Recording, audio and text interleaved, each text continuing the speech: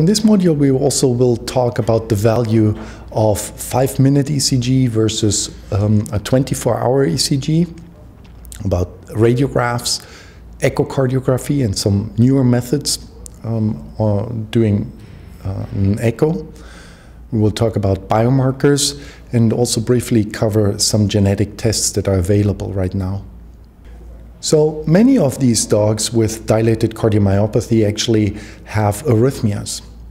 Atrial fibrillation, for example, is quite common in giant breeds, so Great Danes, Irish Wolfhounds. But it also might be a sign in Doberman pinschers, for example, but then only in an advanced stage.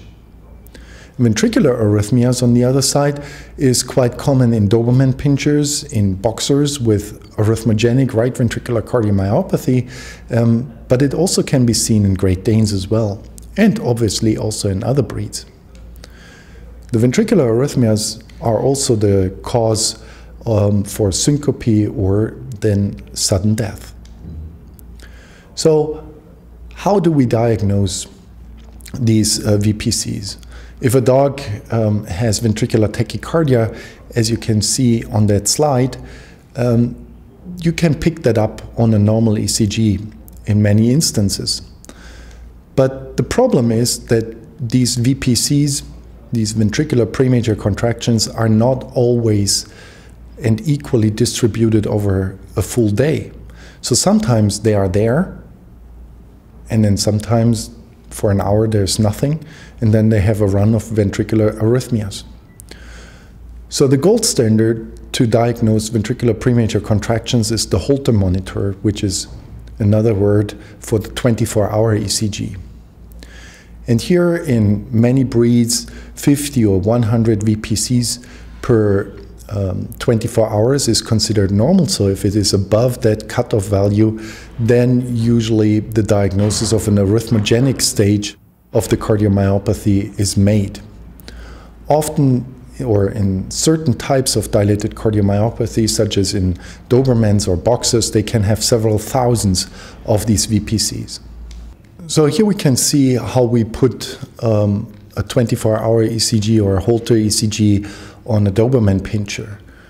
It is quite important to do shaving of the hair, and then we also clean the skin so that the ECG patches are in very good contact with the skin of the dog.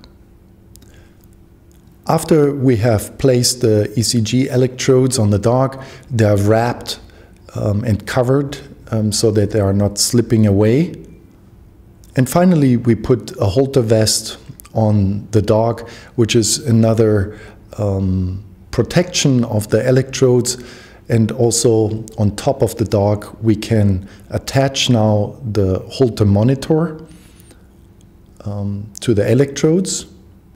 And in certain kinds of Holter monitors, we actually can control on the machine by itself if we have a good ECG signal.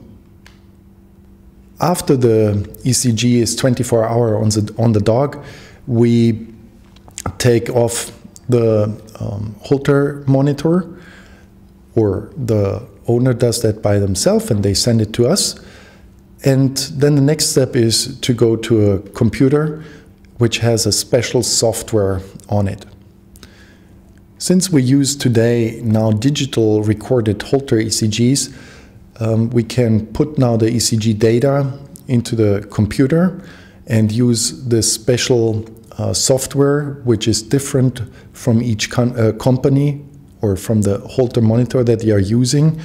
And the software will try to make a first analysis that we can see here. So we get an overview over 24 hours, and the software tries to pick up normal beats and also, for example, ventricular premature contractions or runs, or also couplets, triplets, and so on.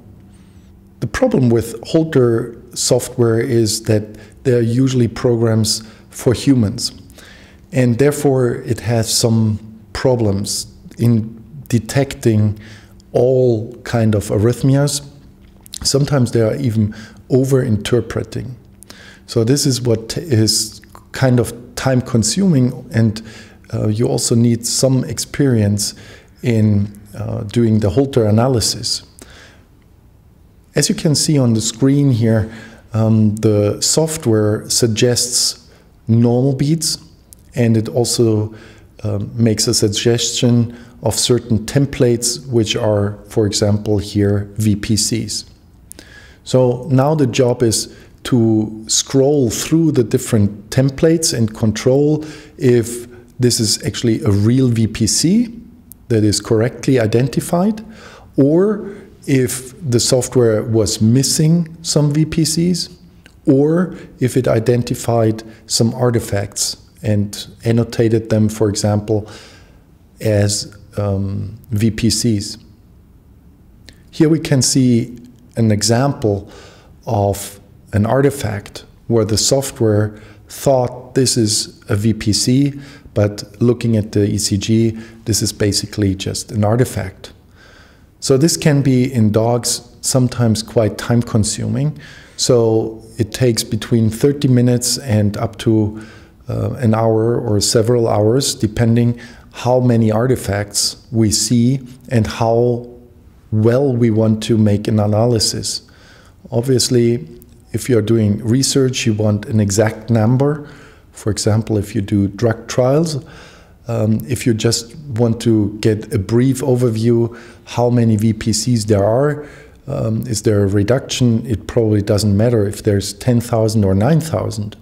But for research, you want to know it very exactly. Although a Holter monitor is the gold standard to diagnose VPCs in dogs, it has some disadvantages. It is not readily available, so it's not in every practice available, and sometimes people need to drive several hours in some countries to the next place that can perform a Holter examination. And it is a time-consuming analysis, and you need a good experience with the Holter analysis. And this basically makes the Holter examination also expensive. So the question is, could we not just use a short normal ECG, which is available in most of the private veterinary practices, as a replacement of the Holter? So we did a study a couple of years ago where we compared the value of a 5-minute ECG and compared that to a 24-hour ECG.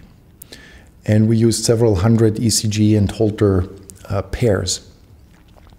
So what we basically found here in Doberman pinschers was that we would miss about 1/3 of the dogs that actually had on Holter analysis more than 100 VPCs, as you can see here on this slide.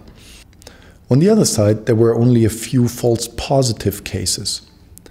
So that means for private practice, if you detect in a Doberman pinscher, and that probably accounts also for other breeds, if you detect at least one VPC during your physical examination, during the echocardiography, or while you write an ECG, that this means that this dog has a high chance that he will have more than 50 or more than 100 VPCs in the next 24 hours.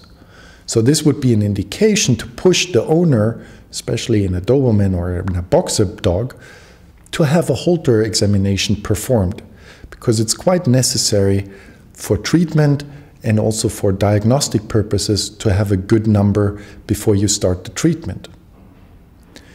You also have to note that if you do not see a VPC, that this does not exclude that the dog will have more than 50 or 100 VPCs per 24 hours. So it's not a perfect screening test. It would be more a quite specific test.